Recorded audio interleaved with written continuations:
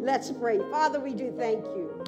How wonderful it is, God, that we can approach your throne room in glory. Thank you. Thank you for another day in which, God, not just the atmosphere, but your breath is within us. And so we inhale your purpose, all to exhale, to walk out your purpose.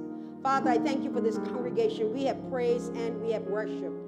And now we are prepared for your word. Holy Spirit, that as you've talked with us, that you would likewise continue to speak so that I may clearly communicate that which you have given. Father, I pray that the words of my mouth and the very meditation of my heart will be found acceptable, oh wow, in your sight. You are my strength and my Redeemer. Have your way. Bless these your people. In Jesus' name we pray, and everyone says, amen.